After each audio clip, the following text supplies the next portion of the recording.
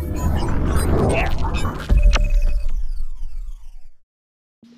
everyone, this is Matt from OpenBuilds. In this instructional video, we're going to show you how to wire up your Sphinx 55. So this is going to be all inclusive. We're going to show you how to wire up your LED light ring, your micro limit switches. Everything's going to be configured in a drag chain, so it's going to be nice and aesthetically pleasing. Of course, everything's going to be wired back to your BlackBox motion control system. So this is super exciting. We're going to be using this controller on this machine. We're also going to be going through the software. So OpenBuilds offers free control software. Everything's going to be configured into your controller, and you're going to be operating this machine by the end of this video. So make sure to stay tuned, follow the steps, and let's get started. Okay, for this first step, we're going to go ahead and organize our wires here right in front of us so we can attach those to each one of our motors on the 55 Sphinx. So what I have here is a 7-foot cable and then three 3-foot cables. They're all 4-conductor wire, and that's what we'll be using to attach to each one of our motors. So the first thing we want to do is focus on each one of our motor connectors. So you'll see that 2 connectors are attached to each motor. You can either disconnect or keep it connected. What I'm going to do for the purpose of this video and just the ease of the assembly, I'm going to keep the pins attached to each motor, and we'll connect our wires to this outside pin here. So starting off first with the largest wire, which is the 7-foot cable, I'm going to move here to the Z-axis motor. So over here at the Z-axis motor, what I'm going to do is loosen each one of these pins that are on top of the connector. So what you should see is these metal inserts at the bottom of the housing. So once you loosen these are going to move down, and that way we can insert our wires and then clamp them back down. So using the 7-foot cable, which is the largest of the 4, what we're going to do is just match up the colors here.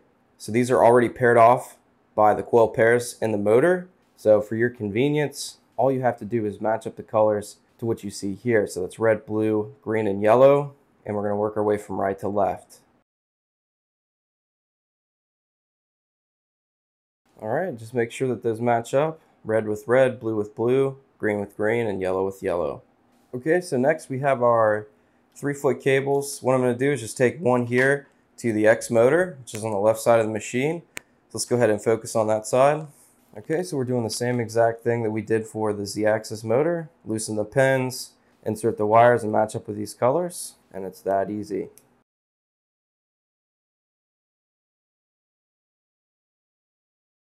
Alright, double check those wire colors, make sure that they match. Okay, so moving forward, we have 2 more of our 3-foot cables. So we're going to move back to our 2 Y motors. So we have our Y-axis motor, which is right here on the left side if you're to face the back of the machine, and then our Y2 motor, which is on the right side. Obviously these cables are the same size, so you can use either one for either motor. I'm going to start here with the left side first and attach that 3-foot cable.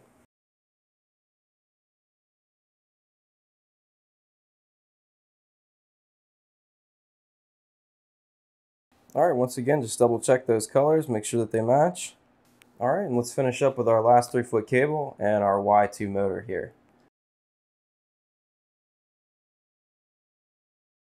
Okay, so that finishes up this last motor here. So let's go ahead and move on to the next step. So on this next step, we're going to be assembling our micro limit switches as well as our LED light ring. So what I have laid out here is all the parts that we're going to be using in this step along with my tooling.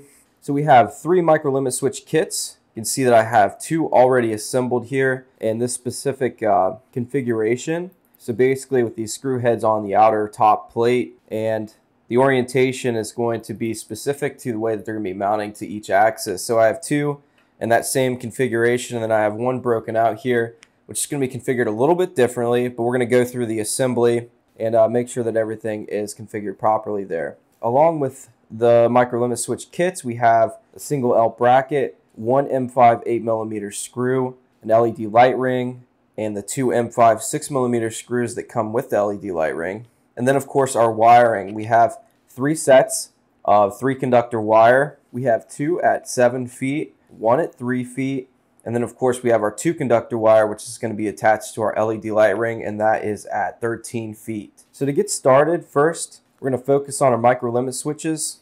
So we're going to go ahead and assemble this micro limit switch here. So pretty much what you do is take the top plate, stack it on top of the limit switch here, and take your 2 M3 self-threading screws and we're going to tighten those into place. What I do first is get one started, and then I'm going to insert the second. That way I can make sure that everything's aligned properly there. You can see also that I have my indications for ground, positive, and signal facing this direction. So I would make sure that that plate is oriented in this direction so you can see those labels. So as far as the rest of the assembly, we're going to take a nylon spacer and slide it in between these plates of PCB. Each plate is made from PCB, which is circuit board material, if you're unfamiliar with that term. You can also use your ball driver to kind of slide that into place. And what we want to do is flip this around, add our M5 screw, slide that through, and you can see my solder joints are facing me. Go ahead and add your spacer, and we're going to leave this like so. And we're going to go ahead and turn to our Z-axis at the very top of the C-beam end mount. And here at the top of the Z-axis, this right hole on the C-beam end mount is where I'm going to mount this micro limit switch.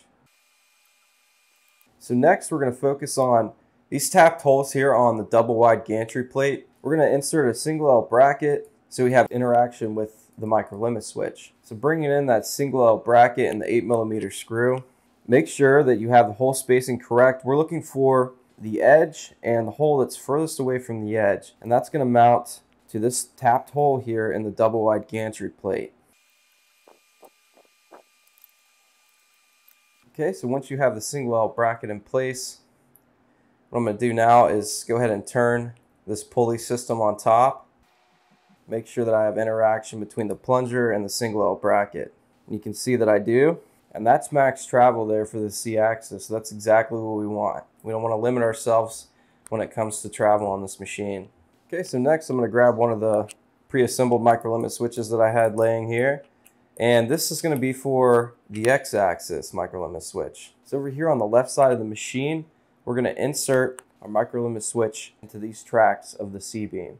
So for this micro limit switch, what I try to do is align the limit switch with this end of the C-beam for our Y-axis. And of course, I'm going to insert the drop-in T-nut in this top track of the C-beam. And the reason for doing so is you want this position to be before the actual extrusion. So before your X carriage interacts with one of these wheels, you want this to hit the limit switch. So I'm going to go ahead and make sure that that position is correct.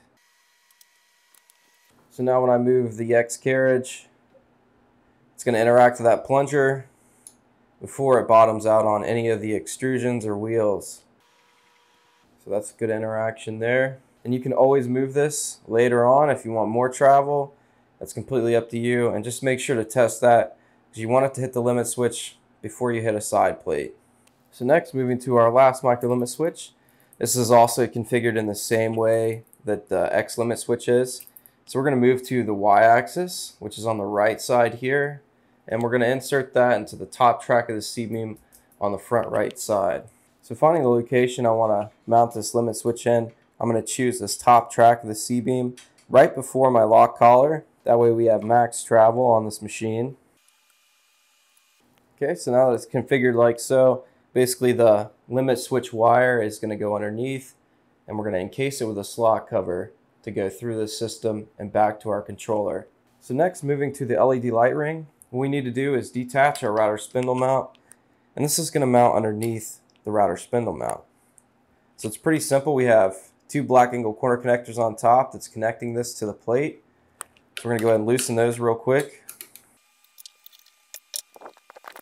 And then taking the LED light ring with the router spindle mount flipped upside down here, place that on top, and use the two M5 6mm screws to mount this into place.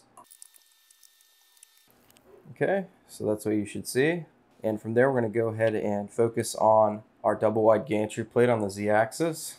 So finding our two outer tapped holes here, we're going to go ahead and mount this back into place. All right, that's nice and secure. Okay, so next we're going to go ahead and attach our wires to our micro limit switches as well as the LED light ring. So starting with the 7-foot cable here, I'm going to go ahead and pull this pen connector and wire this up and then reconnect it to the micro limit switch. Okay, so here at the X micro limit switch, I'm going to go ahead and disconnect this pin connector, and you'll see the labels here, ground, positive, and signal. So with our 3-conductor wire, we have our positive, which is red, ground is black, and then the signal is blue. So we're going to position those exactly as it's indicated here. So like what we did with our motors, we're going to loosen our pin connectors first and then insert our wires. So working our way from left to right, black on the left, red in the center, and then blue to the right. And then tighten those down. And let's insert that to our micro limit switch. I'm going to take the excess of wire and throw it towards the back of the machine. And don't worry about the mess. In the next step, we're going to label all of our wires and get everything organized. So next, I'm going to take my 7-foot cable here of the 3-conductor wire and move to the top of the Z-axis where our other micro limit switch is. So just like the X-axis micro limit switch, I'm going to disconnect my pin connector and loosen up each one of these pins. And working our way from left to right, black to the left, red in the center, and blue to the right. Alright, plug that back in. Once again, I'm going to toss this to the back. Okay, so next I have a 3-foot cable here that's going to be connecting to the Y-axis micro limit switch. So let's move to the front right side of the machine. Go ahead and disconnect the pin connector, and same exact thing we did for the others. Alright, plug that back in. So again, I'm going to just toss this wire to the back. Alright, so lastly we have the 2-conductor wire that's going to attach to our LED light ring. So on the right side of the LED light ring, you'll see a 2-pin connector. And there's labels on the bottom of the LED light ring for negative and positive, but I'm going to show you here with the pins facing upright, black to the left, red to the right. So that's your negative and positive. Go ahead and connect those, and let's reattach to the LED light ring. And that completes this step. So let's go ahead and move forward. Okay, so on this next step, we're going to label all of our wires here. So I've set out some painter's tape and a permanent marker, and that's all I'm going to use for this step. So starting first with this front section here, you'll see 3 wires coming off. We have our micro limit switch, our LED light ring, and our Z motor. So I'm going to start with the Z motor first. Always start with that point of origin, trace it back, and all of our motors will be 4-conductor wire. So that's a sign there that you do have the right one. And taking some of the painter's tape here, what I like to do is just wrap this all the way around the wire, because when we feed this through the drag chain, we don't want it to rip. So important that you just wrap this all the way around. And then I'm going to label this ZM for Z motor.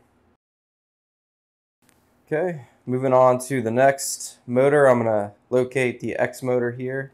Same exact thing, and I'll label this XM for X motor. Okay, next we have our Y motor and our Y2 motor. So trace it back from the point of origin. And the Y motor I'm just going to label YM, and the Y2 motor I'm going to label Y2M. Okay, next I'm going to move to the micro limit switches, starting here with the Z micro limit. Same exact thing we were doing for the motors, wrap the tape around, and I'm going to label this ZML for Z micro limit. Okay, next, the Y micro limit, which is right up front. Once again, I'm going to label this YML for Y micro limit. Next, we have the X micro limit. And last but not least, we have the LED light ring.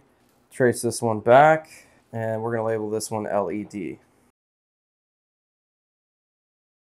Okay, so all of our labels are wired. So let's go ahead and move on to the next step. Okay, so on this next step, we're going to be assembling our X-axis drag chain, as well as building a cable tray for this back end of the C-beam here for our X-axis.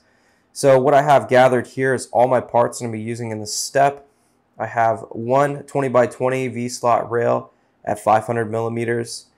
I have a 1 slot cover at 500 millimeters, drag chain at 500 millimeters, 3 single L brackets, 3 M5 T-nuts, 2 M3 T-nuts, 2 M3 8mm screws, 2 drop-in T-nuts, 2 slot washers, 2 6mm aluminum spacers, and 3 M5 15mm screws. Along with that, I have some tooling set aside here, an M5 ball driver and M3. Also, I'd keep some snips handy because we are going to be cutting down the slot cover to fit into this portion of the 20x20. So starting off, we're going to go ahead and take our 20x20 V-slot rail. And what I like to do is just go ahead and slide the slot cover into place. And another way you can do this is just snap the slot cover into the top face here. So whichever one's easier. Now one thing you'll see is how I have space here on each end. So I pre-cut the slot cover for this assembly. So you see I have about an inch on each side. That's precisely what you want. So go ahead and cut that down. Make sure that you do have about an inch on each side. So next, I'm going to set this to the side, and I'm going to move to my single L brackets, making sure that you have these oriented correctly. What we're looking for is the edge, and then the whole spacing that's closest to the edge. That's going to mount to this back lip of the C-beam. So we're going to do that with 2 of our single L brackets. So next I'm going to take an M5 15mm screw, add a 6mm aluminum spacer, add a slot washer, and a drop-in T-nut. Okay, next, I'm going to go ahead and mount that to the left side of the C-beam. And we're going to do the same thing on the right side. Okay, so coming back to the 20x20, inserting an M3 T-nut first here on the left side. This is going to mount to our drag chain. And then next, I'm going to add an M5 T-nut. This is going to mount to our single L bracket. And then on the right side, just add one M5 T-nut. Okay, and then bringing in our 2 M5 8mm screws, we're going to mount our single L brackets to the M5 T-nuts. And same for the right side. Okay, so now that we have our cable tray in place here, what we're going to do next is configure our drag chain and set it up to where it's going to be mounting here on the X carriage plate. When it comes to the drag chain, you're going to see 2 end caps here with the whole configuration for mounting. What we need is one end to mount to our cable tray, which is this end, and then the top end here is going to mount to our single L bracket that we're going to install to the center hole of our X carriage plate. So everything's configured right there. Just going to put that to the side, move here to the single L bracket. We're going to mount that to that center hole of the X carriage plate. So once again, looking for that hole spacing that's closest to the edge here. Run an M5 15mm screw through, and on the back end we're going to add our M5 T-nut and then tighten that into place. Okay, now before we mount our drag chain, we need to go ahead and run our wire through this drag chain.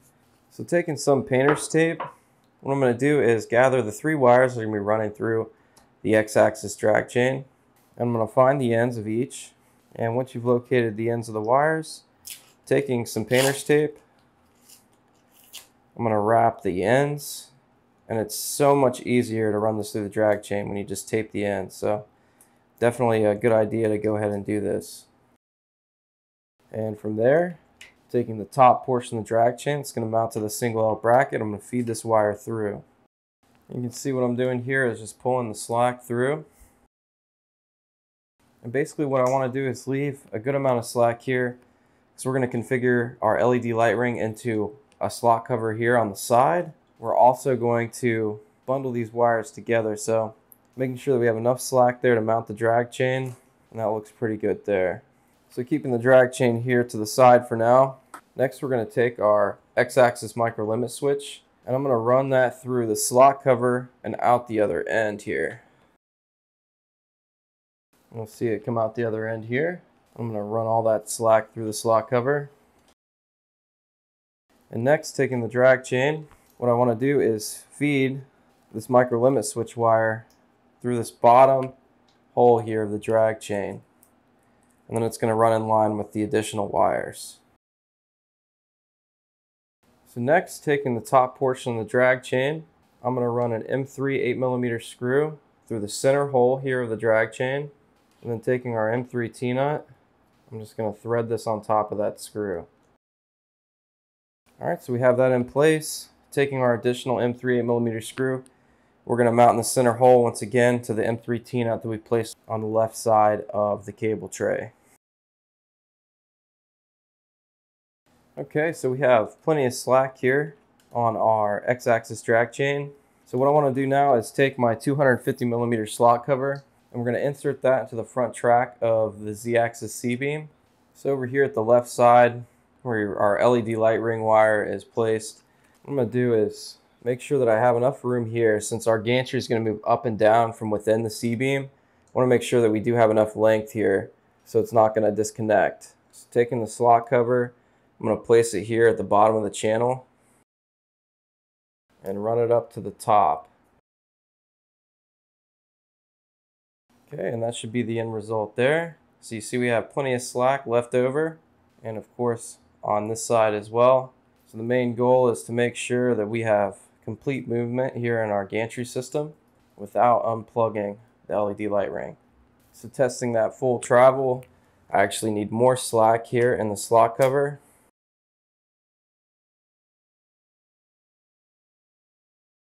Alright, and you can see we still have plenty of room here, and this is maxed out to the top position. So that looks good. So next I'm going to focus on the additional slack here that we have for our micro limit switch, as well as our Z motor. I'm just going to pull some of the slack through the drag chain. And that looks good. So we have all of our wires ran through the X-axis drag chain. We have our 250mm slot cover in place of our Z-axis. So we're ready to go ahead and move on to the next step. Okay, so on this next step, we're going to be assembling our Y-axis drag chain to our Y-axis here on the 55 Sphinx. So what we need to gather here is our 500mm drag chain, 2 single L brackets, 2 M3 8mm screws, 1 self-tapping screw, 2 M3 T-nuts, a 500mm slot cover. Of course, my tooling that I have situated here is my power drill and my ball driver. So to get started first, I want to go ahead and move our attention to the back side of the Sphinx. We're going to take this end cap off and insert one of our single L brackets with the same self-tapping screw that we take out.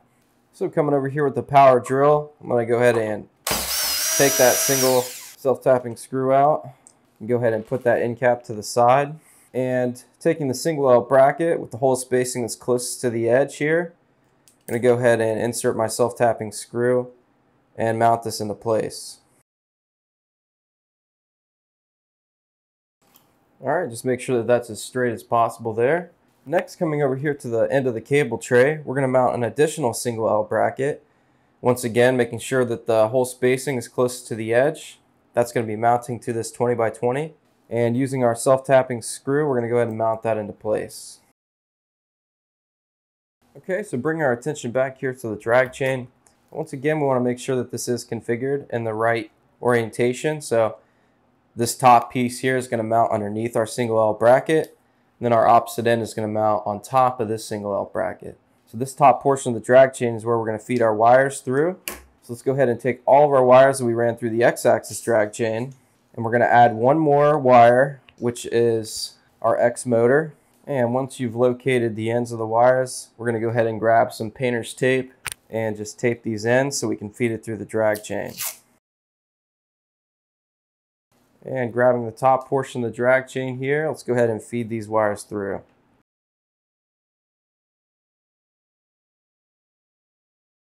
Okay, so once I have the wires fed through this drag chain, I'm going to go ahead and mount the top portion to the single L bracket with my M3 8mm screw and M3 T-nut. So mounting to this top left hole here of the drag chain, go ahead and run that M3 8mm screw through and add an M3 T-nut and thread that into place. So now that I have the top portion of the drag chain in place, let's move to the back section and mount that portion. Once again, using the left hole here of the drag chain, we're going to run an M3 8mm screw through and then tie that on with the M3 T-nut in the bottom. Now the best way to do this, just move the machine off the table slightly and we'll thread that T-nut in place.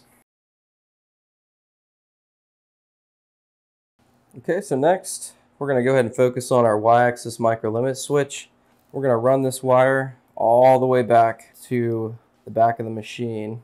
So just feeding that through the gantry plate here and then taking the 500mm slot cover, I'm going to go ahead and place this into the track of the C-beam. Okay, so now that we have our slot cover in place, you can see we have everything configured nicely. Our drag chain is now installed. Everything's running back to the back of the machine so we can go ahead and install our controller next. So let's go ahead and move on to the next step. Okay, so on this next step, we're going to be assembling our BlackBox motion control system as well as our 24-volt power supply. So these two kits require some assembly. So I'm going to link those two videos up top in a card, and you can follow along with those and build these up real quick. It's about 5 minutes per assembly. And once you get those finished, this should be the end result. You'll have your power case kit established to your 24-volt power supply, and then you'll have your BlackBox motion control system already assembled. Now, in addition to the assembly of these, you'll see that I have my pin connectors laid out here. These all come with your BlackBox. So make sure that you do leave these to the side because we're going to be using 4 of the 4-pin connectors for our motors and 3 of our 3-pin connectors for our micro limit switches. Along with that, you'll also need 2 M5 6mm screws and 2 drop-in T-nuts. This also comes with the BlackBox kit. And then the 24-volt power supply, as well as the power wire that's going to provide power to our controller, as well as just the power plug that's going to provide power to your power supply. Along with that, my tooling, I have my ball driver and flathead screwdriver. Alright, so to get started here, we're going to first grab one of our 4-pin connectors. We're going to start connecting our motors to each one of these connectors.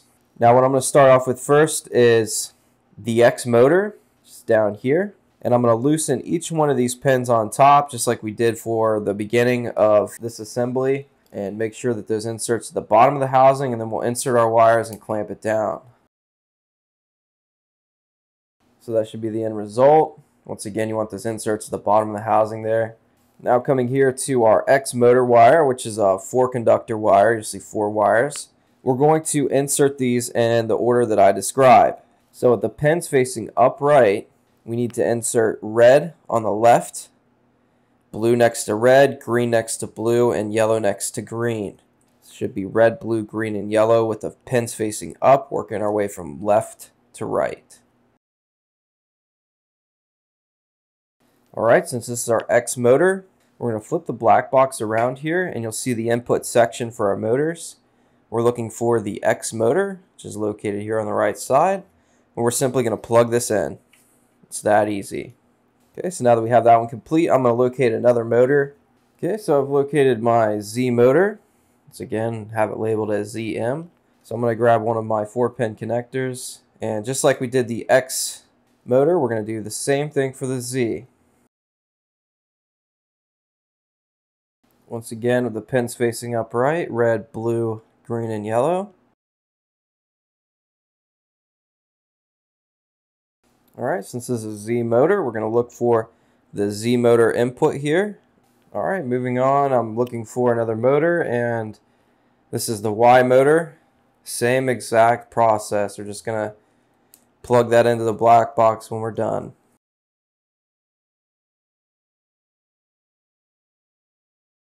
Okay, since this is our Y motor, we're just going to plug that into the Y motor section.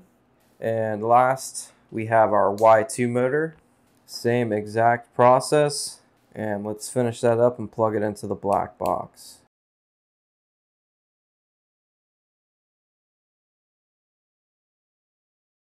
Okay, the Y2 motor is right here next to the Y. Simply plug that in. And that completes our motors. So let's go ahead and move on to the micro limit switches.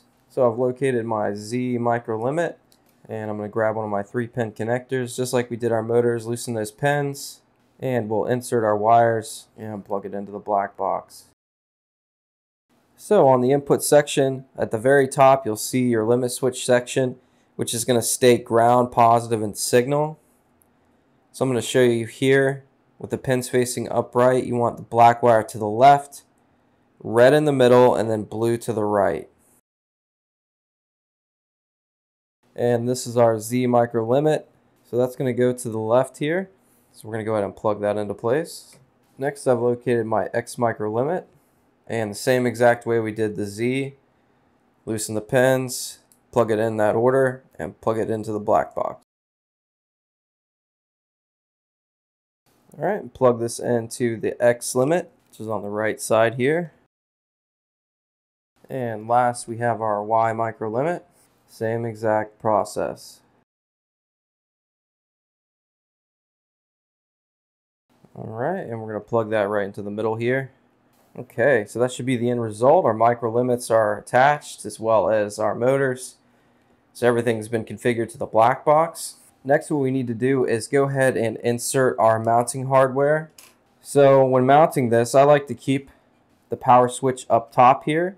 So obviously we're going to use this bottom slot here of the 20x60 that's part of the frame. So I'm going to insert an M5 6mm screw on this side for our mounting configuration, as well as the left side here.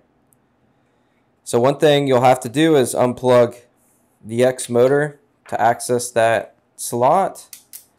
Once you do that, you can plug that right back in. And then on the back end, I'm going to add my drop-in T-nut. And then of course the same thing on this side. And from there, I'm going to go ahead and mount this into place. Alright, so now that our BlackBox is mounted, let's go ahead and move on to the power supply unit.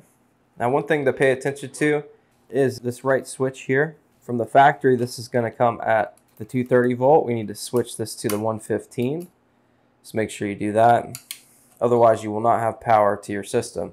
So with the power supply, we're going to simply plug in our power cable here and our power wire. It's going to be plugged into the BlackBox as well. One thing that I'm going to do here before I plug this into the BlackBox is I'm going to find my LED light ring wire, and I'm going to piggyback on top of these two wires. Now you have this option to do it like I'm doing here. You can either trim the wire so you don't have that additional length, or you can use the additional length and you can plug it into your power supply. So it's completely up to you. I'm going to go ahead and do it this way. So black is going to be with black, red is going to be with white here, so negative and positive.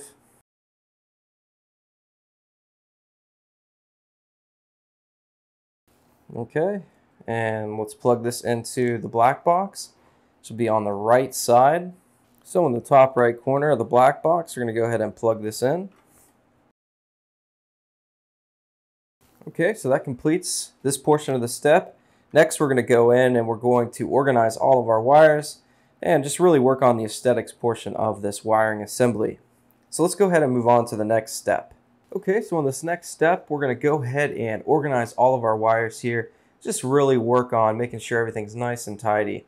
So we need 15 zip ties and a pair of snips. And let's go ahead and get started first by focusing here on the back section where we have this additional length of wire next to the BlackBox. So what I'm going to do here is gather the wires together here. So you'll see we have the LED light ring.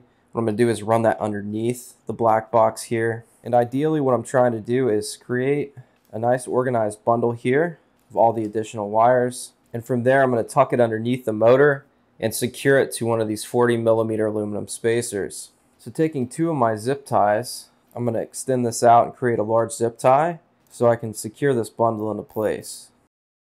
Now once again, this comes down to your preference. You can always just strip down the excess wires and plug that in. Generally, I keep the excess just in case I want to configure this differently. If I decide that I want to move my BlackBox down there, I have that option. So don't limit yourself if you don't have to.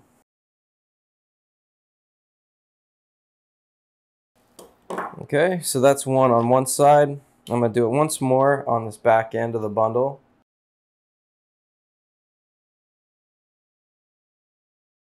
Okay, so now that I have the bundle secure, I'm going to tuck this underneath.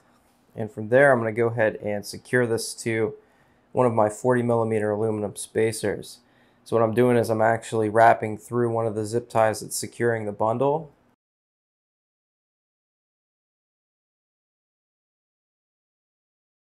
Okay, so now that I have that secured to the 40mm spacer, I'm going to come here to the motor connector and I'm going to secure each one of these connectors that are attached to the motors. So what I do is I run it through each set of wires, back around, and I tighten it down. Okay, and for extra measure, I'm just going to go ahead and strap that to the 40mm spacer as well. Alright, just make sure all those connectors are still plugged into the BlackBox, and that completes this portion back here. So now we're going to go to each motor and zip tie those connectors, starting with the X motor first. So bringing one of my zip ties in here, I'm going to go ahead and tighten this down as well. I'm also going to zip tie this additional bundle of wire here.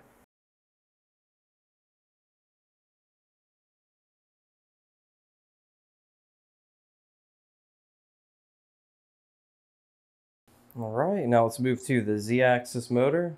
Once again, zip tying this connector first.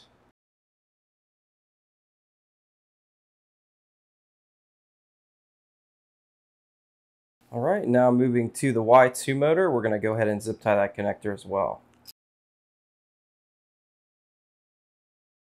So next I'm going to come in here and using the additional cutoffs that we had left over from our additional steps, I'm going to drop a couple slot covers in here to keep this Y2 motor in place. And then the additional excess, I'm going to go ahead and bundle here. And I'm going to attach that to this 40 mil spacer.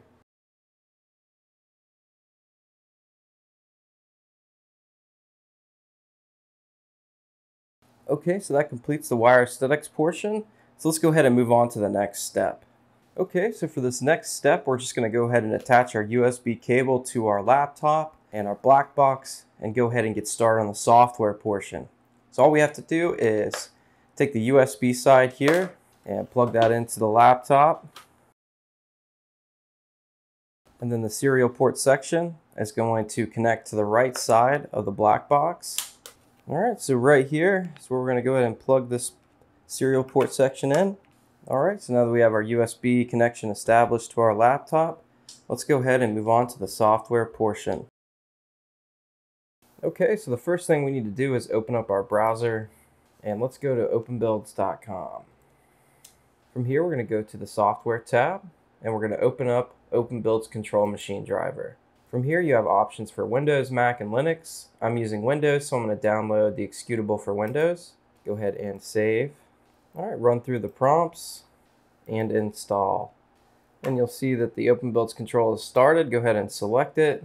And from here, you'll see the top left corner, our COM positions. We need to select the FTDI USB to serial. This is COM4 on my laptop, but it could be different for yours. But just look for that FTDI driver. So go ahead and connect. And the first thing you should see is your alarm state.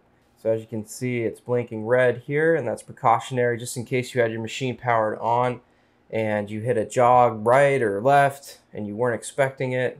This is just precautionary so you can, have some time to set up your machine. So what we need to do is just go ahead and unlock that. We don't have power provided to our machine currently. All we're doing is setting up our Gerbil settings. So what we need to do is come up here to the top, select Gerbil settings, and you're going to select the OpenBuilds Sphinx 55. Now this is a default option. So you go to the scroll bar here, select the Sphinx, and you have the 55 or the 1050. So depending on which configuration you have, you would select that option. I'm going through the Sphinx 55, so I'm going to select that. And of course you can save to firmware. So it's that easy. So now we have all of our settings configured into our controller. So the OpenBuilds Sphinx 55 has these set parameters as well as values. So if you go into the advanced settings, this is somewhere you can go to tweak your machine depending on the specificity, if you modified it or anything like that. This is the place you would do that. But these default settings have been tested and they work fantastic for these machines. So I wouldn't suggest changing anything, especially new users. Just follow along with these settings. They work great, no issues there. And then as you get into this hobby even more and you learn more about the system and what you can do with your machine, then you can come in here and start messing with these settings. So let's just go back to the control tab here. And what we need to do now is go ahead and power on our machine so we can go ahead and test our movements and make sure that everything is functioning correctly with our machine. Okay, so now that we have our machine powered on, you should hear your motors activated as well as your LED light ring should be shining brightly there on your work surface. So everything's functioning correctly there. Next, we're going to go ahead and move the machine around a little bit. So what we have here is X, Y, and Z coordinates, and these are our jog buttons. So positive movement for the Y-axis is going to move this gantry system to the back towards our controller, and then of course negative movement is going to move it back towards the front. X-axis is going to move to the right towards our X motor. Negative movement is going to move it back to the left. Z-axis, negative movement is going to move down. Positive movement is going to move up. So with that being said, let's go to incremental jog, and we're going to select 1 millimeter increments to make sure that everything is correct. And as you can see, positive movement is moving towards the back of my machine here, and that's for the y-axis. For the x-axis, everything looks good there, and then of course the z-axis, everything looks good there as well. Okay, so everything is moving correctly. All of our positive and negative movements are functioning as they should. So now we're going to go ahead and test our micro limit switches. So up at the top here, we're going to go into the troubleshooting tab, and this is going to offer us some insights to the in stops and inputs. So since we have micro limit switches installed, if we select the limit switch, it's going to trigger an alarm. That's because we have hard limits enabled. So what we need to do is just go ahead and hit cancel. We're not going to clear the alarm because I want to show you what the pin looks like when it's activated. So this is the X limit. So you'll see that the X limit turns on and it releases once I release the plunger. So same for the Z. And of course for the Y as well. So now we know our limits are working correctly. We're going to go ahead and unlock our alarm, go back to the control tab, and we're going to home all. So it's going to start with the Z-axis first, and then the Y and X. Okay, perfect. So that was a homing cycle completed. And as you can see, everything is functioning correctly for our machine. So let's go over some of the details of the software. So some really cool features. First off, in the Wizards and Tools application here. So one of the first things you're going to do is a surfacing job. So you want to make sure that your router is perpendicular to your work surface, which is your spoiler board. So the way that you can do that is obviously tram your router, but also enable a surfacing wizard. So you make sure that that material is completely level. So what you would do is select the surfacing wizard, and as you can see, it is simplified. You put in your bit diameter, your step over feed rates, width and length of your machine, and of course your skim depth. So really easy stuff here, really intuitive software. Also in the Wizards and Tools, you have the mobile jog widget, which is really cool. You scan this QR code and you can jog your machine with your phone. Also in the Wizards and Tools, you have the ability to calibrate X, Y, and Z axis. And this is a really useful feature, especially for custom machines. You can really dial in the movements of your machine by calibrating each axis. It's a really cool feature here, and it's simplified with the wizard. Definitely really cool stuff there. And along with that, you also have a servo pin. So if you want to attach a pin with the servo, you can also do that as well. And this wizard gives you that option. Then it's just simplified here. So you would input your values here for the servo, and from there you would just calibrate that application. Also, we have the ability to customize shortcut key assignments, and this is for the continuous jog feature. So generally I run with the defaults here, and you can save and apply and then select the continuous jog option, and from there you can jog your machine with your keyboard, which is really cool.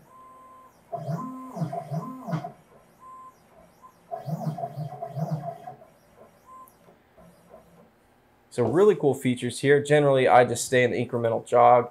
I like to know exactly how far my machine's going to move. I would suggest, any new user also to adhere by the incremental jog function, because it's just way easier to understand where your machine's going to go based on those increments.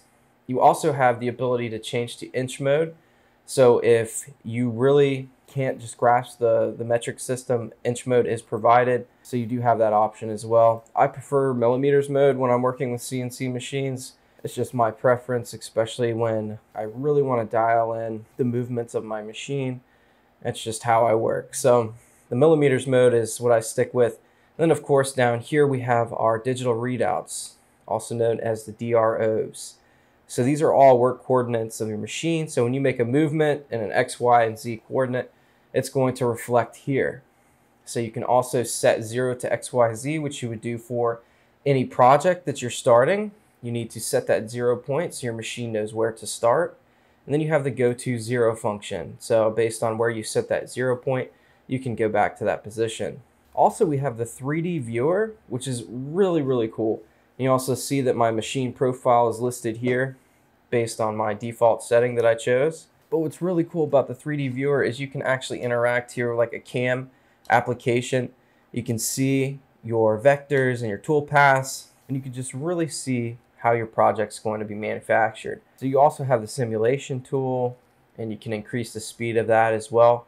Really cool stuff there. So next to that, we have the serial console tab, which is basically machine communication. So whenever you connect your controller board, you're going to see a list of your Gerbil settings. Also, if you see errors while you're running a job, this would be the place to copy and paste that and send that over to the forum to inquire about any complications that you're having. So really cool stuff there as well. And then you have macros, which is for custom waypoints that you would set up on your machine. Definitely something that more advanced users would use.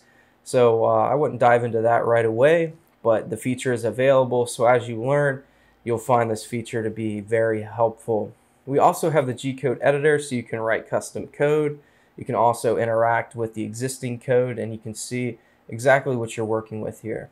So all this stuff is just really cool. It's very self-explanatory. It's intuitive software. So as you're working through this, you're going to find things about the software that are just really, really awesome. So also at the top here, we have the tool on option. So if you're using an IoT relay, you can turn on your laser, your spindle, or plasma. You have the coolant on option if you're using a misting system or anything like that. And then of course the tool off. Along with that, we also have the check size feature, which we'll use once we set up some code for our machine. And this is really helpful for just really gauging how large the project is in your work area. And then of course in the troubleshooting tab, we have the OpenBuilds forum. So you can actually interact with the OpenBuilds software engineers and ask questions and give suggestions on things that you would like to see for this software. So that pretty much covers the basics of the control software and the features that are available. So what we're going to do now is go into openbuilds.com, and we're going to go ahead and download some G-code and watch our machine work. So this is going to be an air cut that we're going to perform. We don't want to install our router yet. We just want to make sure that everything is functioning correctly on our machine. So let's go to openbuilds.com, and up at the top here, we're going to go into the software tab once again and open up OpenBuilds CAM G-code generator. So once you have the CAM G-code generator open, we're going to go into settings, and we're going to set up our machine profile. So what we have here is the OpenBuilds BlackBox, that is our controller, and we're also going to select our machine profile. So OpenBuilds Sphinx 55 is what we're using. If you have the 1050, you would select that option. As far as the tooling goes, we'll just leave the spindle in there. Obviously, we don't have a router installed yet. It's just going to be an air cut, but we'll just go ahead and leave that installed. So after that, we're just going to go ahead and save, and you'll see your work area here, which is really cool. This is basically exactly the work area that you have to work with inside your machine parameters. So whenever you're creating jobs, you would make sure that it's within these guidelines. So what we're going to do is go into workspace and select our Hello World example for a CNC Hello World. And from there, it's going to go ahead and create the G-code for this job. So as you can see, it's generated the G-code here. We have an inside cut, a pocket, and then an outside cut. So just 3 different options here for you, so you can see what each one does specifically. Now this job is built to actually route out. So whenever you get comfortable and your machine is where it needs to be mechanically and electronically, go ahead and strap a router in there and cut this out. We also have a tutorial video for this specific job as well. So go ahead and transfer your G-code to OpenBuilds Control, and you'll see the 3D viewer populate here with your job intact. As you can see, the different layers here of the code, really cool. So now what we need to do is go ahead and establish a 0 point, and we'll check the size, and then we'll run this job. So where I'm at currently is kind of like close to a center position of my machine, at least on the x-axis. So that's fine there. I know this job is about 6 inches by 6 inches. So what I'm going to do is lower my z-axis. So bump into 10mm increments here. I'm going to bring this down because the job is going to interact like it's actually delving up and down into the material. So we're going to bring that down.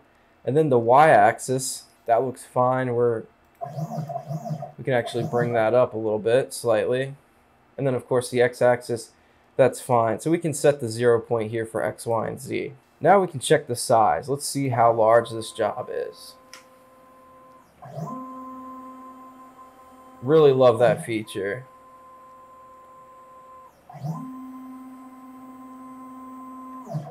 Okay, so that looks perfect. So we're going to set the 0 once again, and let's go ahead and run this job.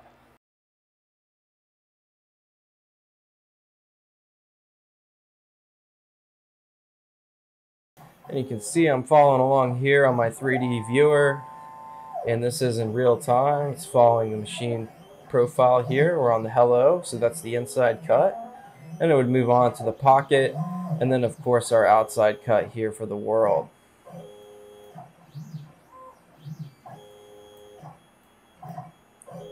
Okay, so now I'm going to go ahead and stop this job. You can either hit pause, stop, or stop job here, which is immediate. So we hit stop job. Now we're just going to go ahead and home all. Okay, so that completes the wiring and software portion of this video, and as you can see, your machine came out great. It's operating flawlessly. Now it's time to work on some cool projects. So make sure to stay tuned for future videos, subscribe to the channel, hit that like button, and make sure to check out the OpenBuilds forum.